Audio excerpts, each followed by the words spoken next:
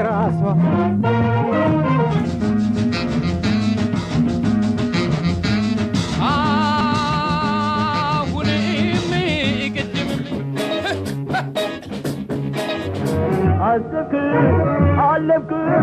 አስክ አለብኩ እኔ ሙሌ ማቲ ተለዳሬ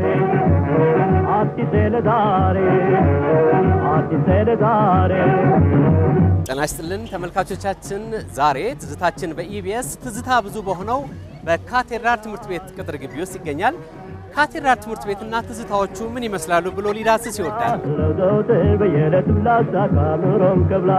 ትዝታችን በኢቢኤስ በካቴድራል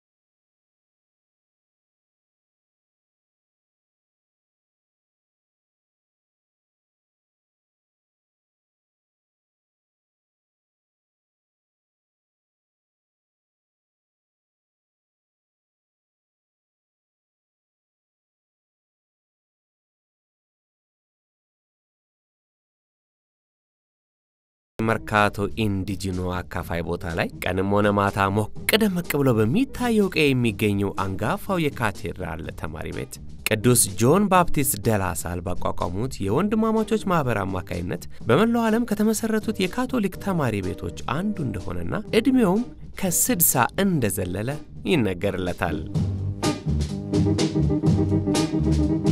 በተማሪዎቹ አይቁልምጫ አጠራር ካቴ የምትሰኘው የካቴድራል ተማሪ ቤት ምድረግቢውና ኪነ ህንጻው እንኳን ለተማረበት ቀርቶ እንደኛ ለአፍታም ለጎበኘው ደስታን ያጭራል በውስጡም የልደታ ወንዶች ትምህርት ቤትና የልደታ ማርያም ሴቶች ትምህርት ቤት የሚገኝ ሆኖ በአጸዱ መሃል የምትገኘው የልደታ ማርያም ቤተክርስቲያን ለግቢው ግርማ ሞገስን ሰጥታ አንዳች የነፍስያ መረጋጋትን ትችራለች የካቴድራል ተማሪ ቤት በባለጭቃዎቹ መማሪያ ክፍሎች ስራውን ከጀመረበት ከ1940ዎቹ መባቻ ጀምሮ በርካታ ትዝታዎቹን አስተናግዷል የአባ ተክሌ መልካም አባትነትና ትምህርት ቤቱ እዚህ ለመድረሱ የከፈሉት ባለውለታነት የቀድሞ ዲሬክተር የወንድም ስቲፈን ካፕሊስና ቻርሊ የተሰኘችው መግረፍ ያለንጋቸው አዝናኝ ስፖርታዊ ውድድሮች አይረሴ ሙዚቃና የድራማ ትርኢቶች ወደ አቃቂ ወንጂና መታራ የሚደረጉ ሽርሽሮች የመምህር ፊሊጶስ አይጠገብ ቀልዶች የካዛሌ ዳቦ ቤት ትዝታዎች የሰኔ 30 ዛቻዎች የኢዮብ ለማ ወይም ቻርሊው አዝናኝ ተረኮች የቶሞካንዶ ወረደ ቡና ትውስታዎች የብሶት አደባባይ ሽኩቻዎች የተማሪና የመምህራን አዝናኝ ቅጽል ስሞች የወንድም አንድሬ ክሌ የዲሬክተርነት ጊዜያቶች የ1966ቱ የለውጥ ዘመን ፍርሃቶች የመነኮሳቱ ግቢ ዝምታዎች የጃን ሆይ አዲሱን ህንጻ የመመረቅ ዜናዎች የመለጠፊያ ሰሌዳ ወሬዎች በለስ የቀናቸው የፍቅር ደብዳቤዎች ያልተሳካላቸው የአይን ፍቅር ምርኮኞች የምሳ ቤቷ ቅልጥሞች የባንዲራ ሰልፍ ሜዳ ትዕይንቶች የግራጁዌሽን ቀውጢ ዴይ ፓርቲዎችና የተወዳጁ ፔቲ ቲያትራዊ የትራፊክ ፊሽካ ድምጾች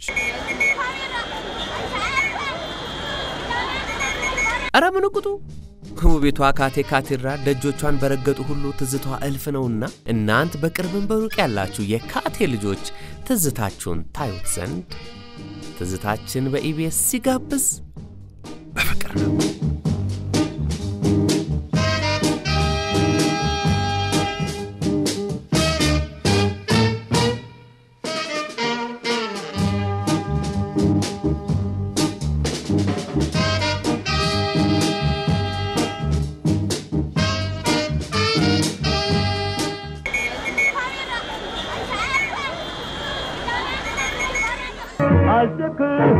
አለብኩ እኔ ሙሌ ማቲ ተለዳሬ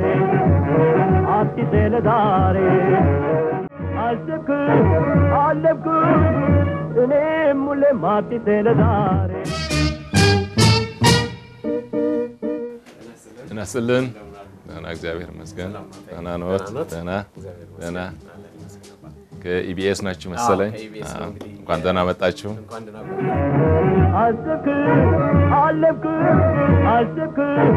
አለብኩ እኔ ሙሌ ማቲ ተለዳሬ ቢሮን ብዙ ጊዜ ሴክሬታሪም የለኝም እንዳያችሁት ነው ኦፕን ለሁሉ ተማሪ ክፍት ነው ብዙ ጊዜ ራሴን እንደ ዳይሬክተር አድርጌ ማልቆጥርም ብዙ ጊዜ ተማሪዎችን የሚሰጣቸው እንደ ጋይዳንስ ካውንስሊንግ ሴንተር አድርጌ ነው የሚቆጥረው የኔ ቢሮ እና ኦፍ ኮርስ ትምህርት ቤቱ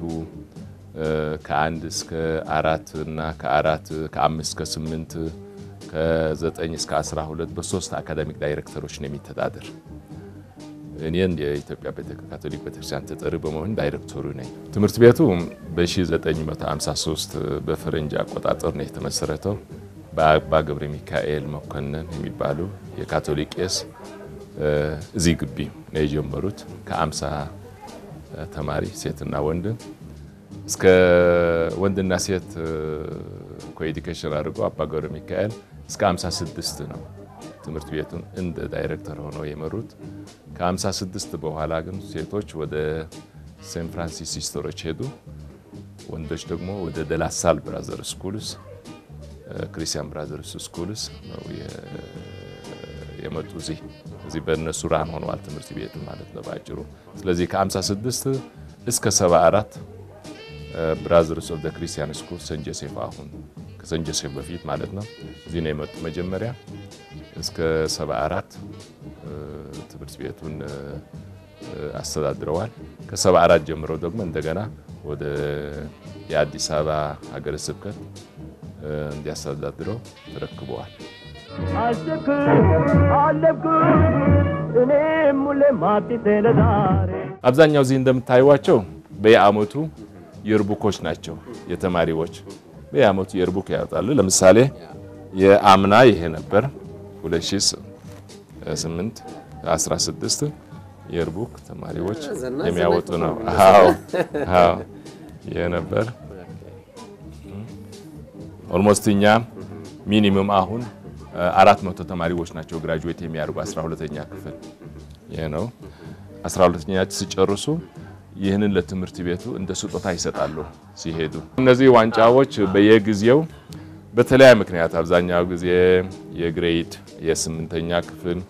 የ10ኛ ክፍል የመሰናዶ አንደኛ የወጣንበት ሽልማት ከትምህርት ሚኒስቴር ከትምህርት ቢሮ እና ከአራዳ ክፍለ ከተማ ያገኘናቸው ነው ያልተቋረጠ የእውቀት ብርሃን ሰጥቶ ለከፍተኛ ማዕረግ ላበቃን ትምህርት ቤታችን ማስተዋወቂያ ዘንድ በስጦታ አበርክተናል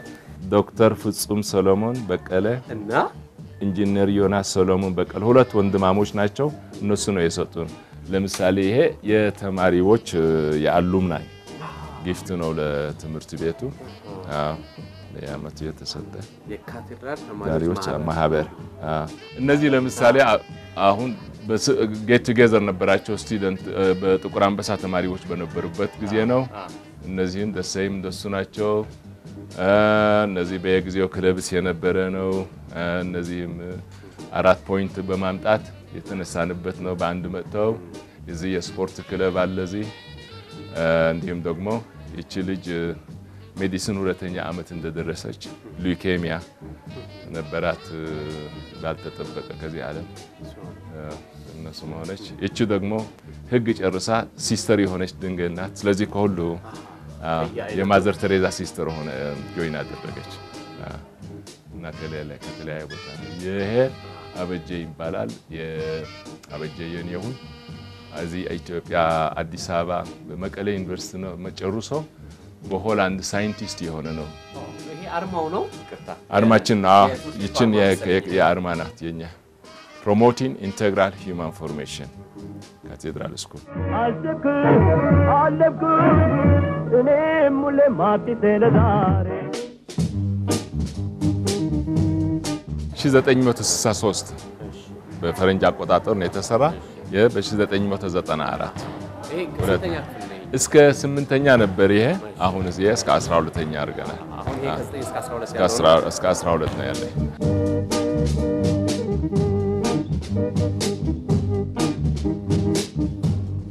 እዚህ የምናየው የተለያዩ ፎቶግራፎች ናቸው አብዛኛዎቻቸው በአመቱ መጨረሻ ፎቶግራፎች ይነሱ ነበር ትራዲሽን ነበር የትምህርት ቤት ለምሳሌ ይሄ በ1976 የተነሱበት ነው እነዚህም 69 ጀማሪዎች ናቸው እንዲሁም ዚህም አለ ትዝታው እንደ ትምህርት ቤት አመቱ ማይታይም በደንብ እሱን እዛ አካባቢ ነው ይሄ 8ኛ ክፍል በ88 ይሄ 8ኛ ክፍል በ72 8ኛ ክፍል ትምህርት ወደ ጨርሰው ስለሚሄዱ ይሄም እንደ ማስታወሻ ነበር በ8ኛ ክፍል የሚነሱት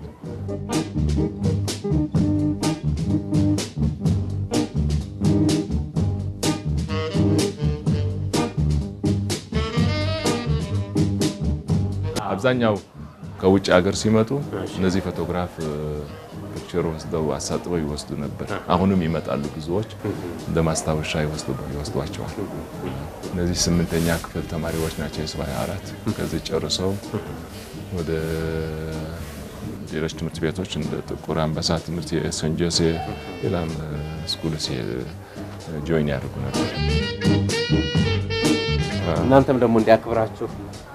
በጥሩ ሁኔታ ስላስቀመጣችሁ ታሪክን ማስተላለፍ ነው ለጥቁት መልካም አጋጣሚ ነው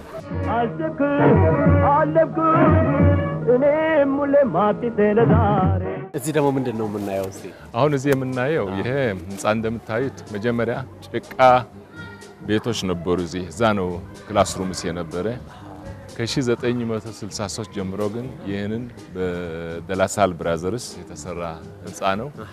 ከ1 እስከ 8 እዚህ ነበር ፕራክቲካሊ ከዛ ወጥተው ከጭቃ ቤት ወጥተው እዚህ መጡ 66 በፈረንጅ አቆጣጠር ጀምሮ ሻባ እዚህ አንድ ጽሁፍ ያለው 60ኛ አመት መከበሩን የሚገርም በፈረንጅ አቆጣጠር በ2013 ነው ያከበርነው 60 አመት አሁን 4 አመት አልፏል ኔክስት ይር 65 እናከብራለን 18 በቀናላለን 65 እናከብራለን አሁን 64 አመቱ ነው ማለት 64 አመቱ ነው አሁን የቺን የባስኬትቦል በጣም ቆንጆ ናት ትንሽ ናት ግን ብዙ ተማሪ ከዚህ ሜዳ ጥሩ የባስኬትቦል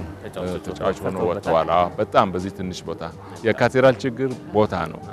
የመጫወቻ ቦታ ብዙ የለንም እቺን ባስኬትቦል እና ቮሊቦል ናት ያለችን ከዚህ ወጣችሁ እንግዲህ ባስኬትቦል ተጫዋቾች ያው እቺን ስታዩ ብዙ ነገር ታሳውሳላችሁ ብለን እናስባለን ኦፍ ኮርስ ያውቃል ሌላ እቺኛዋ ምንድነች አባ እቺን ምሳ የሚበሉባት ናት ብዙ ጊዜ አብዛኛው ጊዜ ምሳ የሚበሉባት ነው እንደገና ስፖርትም ሲጫወቱ ባስኬትቦል ረፍት ያደርጋሉ እና ያኔና ዛሬ ምሳ ባንይዝም ማረፍ እንበልበት ትንሻው ነልሽ ምክንያቱም እዚህ ቁጭ ብለው ምሳቸውን ይበሉ የነበሩ የቀድሞ ተማሪዎች እንግዲህ ነገር ሲያዩ በጣም ደስ ይላቸዋል አሁን የምንገኝበት ቦታ የካቴድራል ትምህርት ቤት ተማሪዎች ምሳ የሚበሉበት ቦታ ነው ስለዚህ ይሄን ስትመለከቱ የቀድሞ ተማሪዎች እንግዲህ ምሳችሁንም ትዝታችሁንም የምትጎራሩትንም የምትነጣጠቁትንም ያሳውቃሉ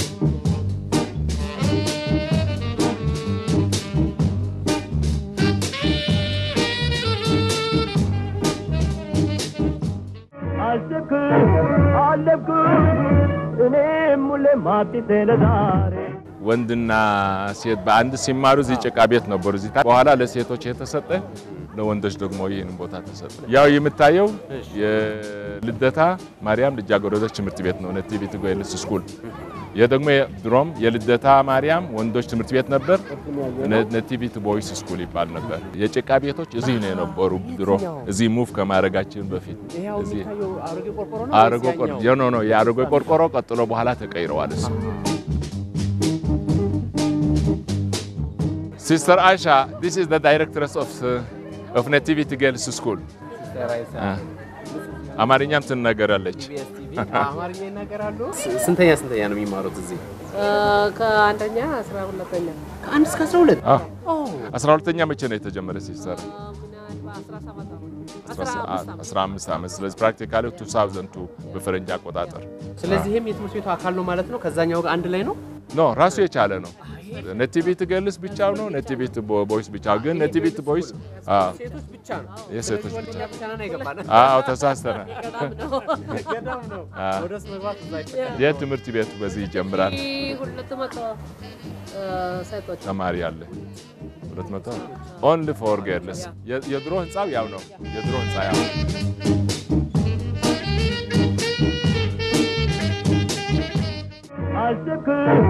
አለኩ እኔ ሙሌ ማቲ ተለዛሬ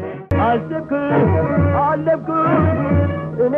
ሙሌ ማቲ ተለዛሬ የካቴድራል ትምህርት ቤት ትዝታችንን እየተነጋገርን ያሳወስን ነው የምንገኘው ካቴድራል ትምህርት ቤትን ስናሳውስ ደግሞ የካቴድራል ትዝታችን በሚል ርዕስ በዚህ መልክ የተዘጋጀ መጽሐፍ አግኝተናል የዚህ መጽሐፍ ደራሲ የቀድሞ የትምህርት ቤቱ ተማሪ የነበሩ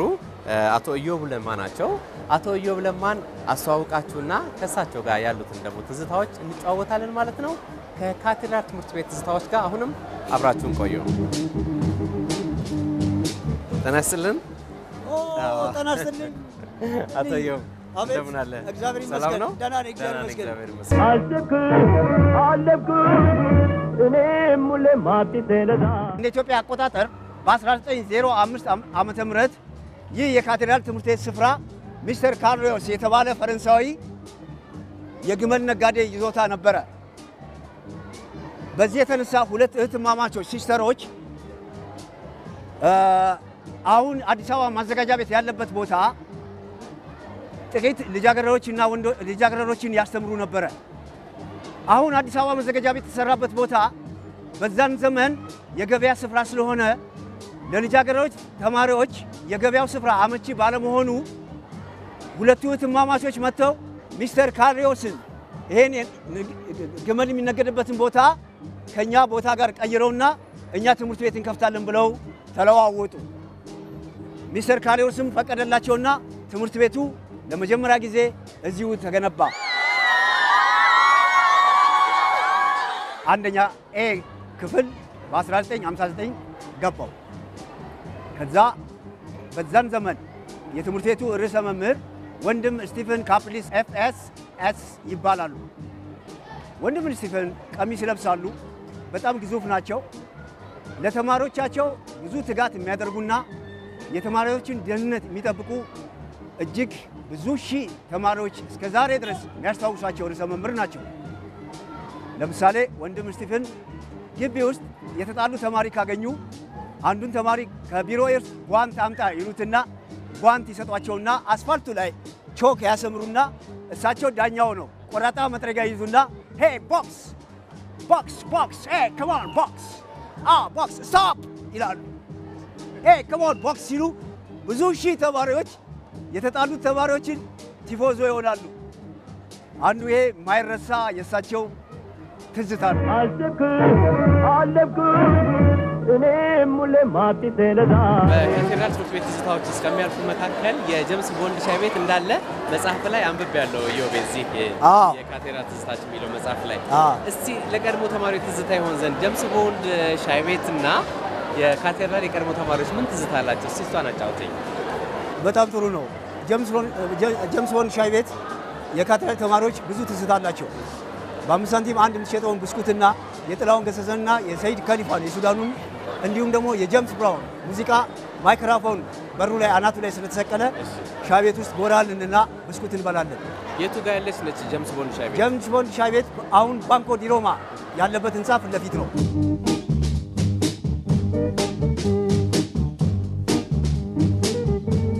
ይገርማል በእኛ ጊዜ የመምህራኖች ኮሜዲያን ነበሩ ከመምህራኖች ኮሜዲያን አንዱ መምህር ጴጥሮስ ገብሬ ይባላሉ መምህር ጴጥሮስ ለብዙ ሺህ ተማሪዎች ቅጽል ስም ያወጡ ናቸው እኔ ደግሞ በወቅቱ አስቀኝና ቀልደኛ በመሆኔ ተፈጥሮዬ ኮሜዲያን ስለሆነ ቻርሊ ቻፕሊን ይሉኝ ነበር ኢዮብ ቻርሊ መጥቷል ይላሉ ጧት ሲመጡ እስቲ አንድ ጆክ አሰማን ይላሉ ጆክ አሰማቸዋለሁ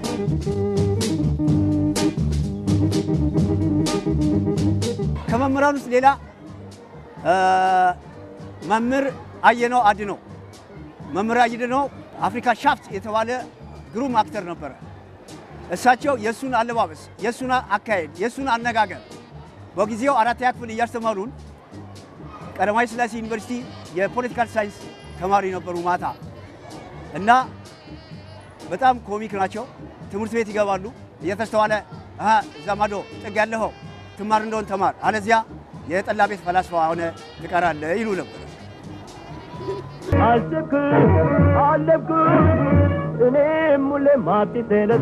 የካቴድራል ትምህርት ቤት በእኛ ዘመን ይመረው የነበሩ አብሮ ጓደኞቼ ዛሬ በዓለምም በአዲስ አበባም በኢትዮጵያም ትልልቅ ቦታ ይደረሱ አሉ። ለምሳሌ ዶክተር ወንደሰን ታደሰ በጥቁር አንበሳ ሆስፒታል ውስጥ የኩላሊት ስፔሻሊስት ሐኪም፣ ዶክተር አንተነ ሀብቴ አሜሪካ አገር ውስጥ ዶክተር፣ ሳዬ ትምህርት ሚኒስቴር የአንድ ክፍል ዲፓርትመንት፣ ሄኖክ ተመስገን ሸገር 102.1 የእንግሊዘኛ ሙዚቃ አዘጋጅ ሄኖክ የክፍል ጓደኛዬ ነው። ሄኖክ ተመስገንም የካቴድራል ተማሪ ነው። ሴንጆም የተወሰነ ተምሯል። ሴንጆም ተምሯል። ብዙዎች አሉ። እሺ ሌላው ያለባበሳችሁ ምን ይመስል ነበር? በእኛ ጊዜ በጣም አስቀይና ደስ የሚል አለባበስ ነው። ከአንደኛ እስከ አምስተኛ ጥቁር ካኪና ሰንደል ጫማ ነው፣ ቁምጣ ነው እና ከ6 እስከ 8 ደግሞ ነጭ ካኪ ሆኖ ቦላሌ ነው። ሁለቱንም ዩኒፎርም የሚያመሳስለው የልደታ ወንዶች ትምህርት ቤት ናቲቪቲ ቦይስ ስኩል የምትባል ባለ ልብ ቅርጽ ያላት ባጅ ናት። ይቺ ባጅ የሁሉም የዚህ ትምህርት ቤት ተማሪዎች እንደሆነ ያመሳስለናል። ወንድም ስቲቪክ ካፕሊስ ተማሪዎችን ቻርሊ ቻፕሊን የተባለች ዱላ ቆመት ዱላ አለቻቸው። ቻርሊ ቻፕሊን ከላስቲክ ይሁን ከብረት ይሁን ከእንጨት ይሁን ስሪቷ አይታወቅም። እሳቸው ወንበር ላይ መቀመጫና አጎንብስ ይሉና አንዴ ሲሞቱ በቃ መቃጠል ነው። በዚህ የተነሳ አንድ ቁምጣ ሳይሆን አንዳንድ ጊዜ 2-3 ቁምጣ በቦርሳችን ይዘን እንሄዳለን።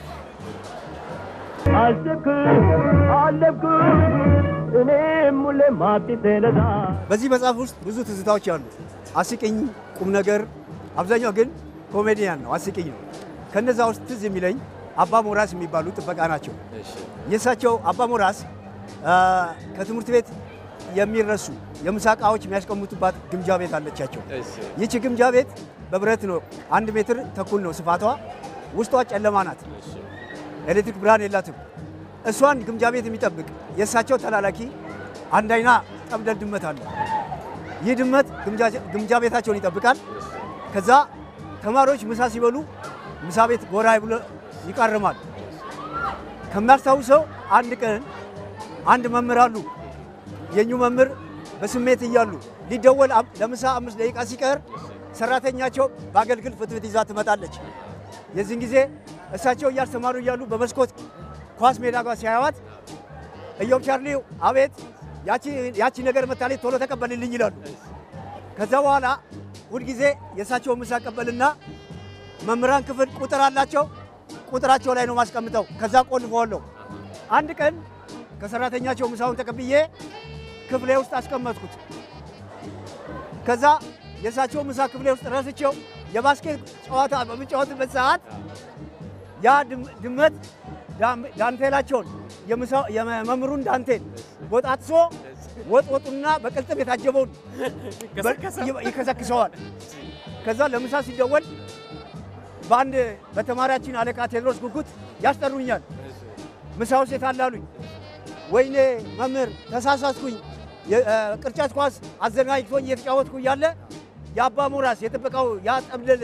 ድመት ሳህኑን ባዶ አደረገው አልኳቸው እና ምሳዬን ሳልበላ ጦሜን ልሁን ነው አሉኝ። አቶ ሞራስን ሄደው ይህ ድመትህ ምሳዬን በልቷልና አደብን ይገዛ፣ አለበዛ ነገ ከመርካቶ የአይጥ መርዝ ገዝቼ እገለዋለሁ። አለብኩ እኔም ሁሌም አዲስ ለዛሬ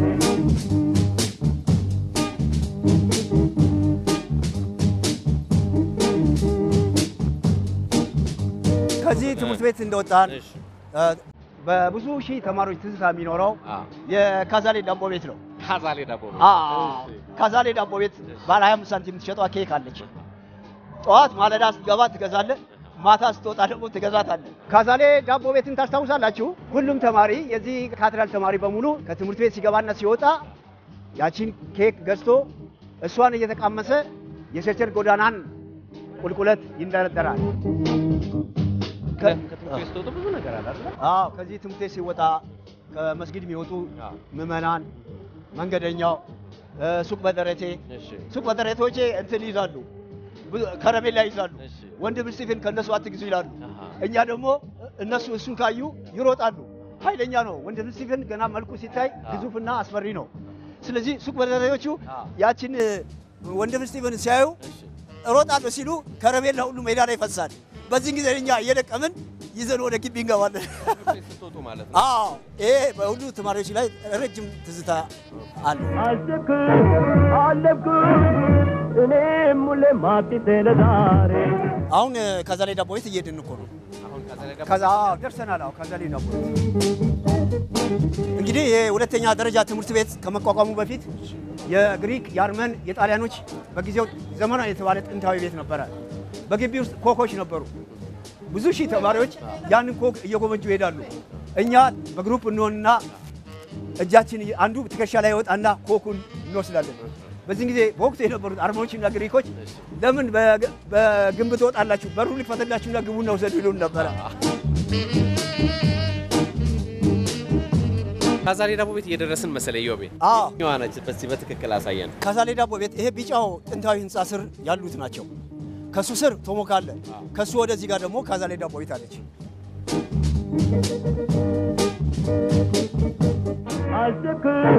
አለኩ እኔም ለማቲ ተለዛሬ ትዝታችን በኢቢኤስ በካቴድራል ትምህርት ቤት ከማለዳ ድረስ ተገኝቶ እስካሁን እስከ ምሽት ድረስ ትዝታው ምን እንደነበር ዘመኑ ምን እንደነበር በትምህርት ቤቱ ትዝታውስ የሚታወሱ ነገሮች የሚታወሱ ተማሪዎች የሚታወሱ ጉዳዮች እንደው ከብዙ በጥቂቱ ዋናዎችን ወደናንተ ስናደርስ ቆየን በሀገር ውስጥም በውጭም ያላችሁ የካቴድራል ትምህርት ቤት የቀድሞ ተማሪዎች አሁንም የምትማሩ በሙሉ ትዝታችን በኢቢኤስ እጅግ በጣም ውድድ ነው የሚያረጋችሁ ትልቅ አክብሮት አለው በትምህርት ቤቱ ተገኝቶ ደግሞ ትዝታውን ወደናንተ ሲያደርስም ክብር ይሰማዋል እንግዲህ የካቴድራል ትምህርት ቤት ትዝታዎች ከብዙ በጥቂቱ ይሄን ይመስሉ ነበር ትዝታችን በኢቢኤስ በዚህ ሰናበታችኋል ተናስተልን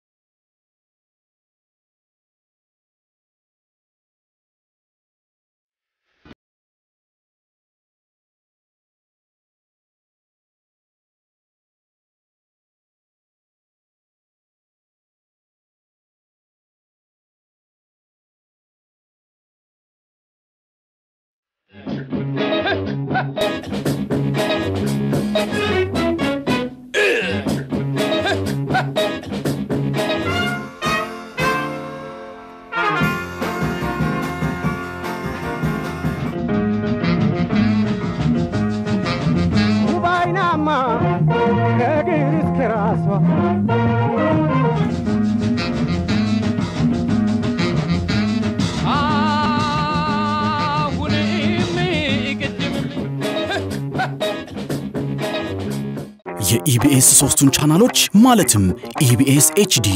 ኢቢኤስ ሲኒማና ኢቢኤስ ሙዚቃን በአዲስ አማራጭ በሮክ ቲቪ መከታተል እንደሚችሉ ያውቃሉ የኢቢኤስ ቲቪን ልዩ ልዩ ተወዳጅ ፕሮግራሞች በኢቢኤስ ኤችዲ ኢትዮጵያዊ ፊልሞችን በኢቢኤስ ሲኒማ እንዲሁም የሀገሩን ሙዚቃ በኢቢኤስ ሙዚቃ ቻናሎቹን 24 ሰዓት በቀጥታ በሮክ ቲቪ ያለ መቆራረጥ መከታተል ይችላሉ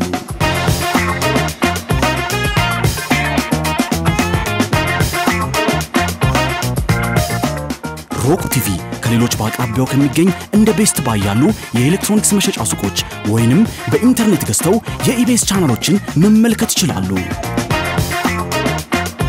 ለበለጠ መረጃ ድረገጻችንን ይጎብኙ ኢቢኤስ ቴሌቪዥን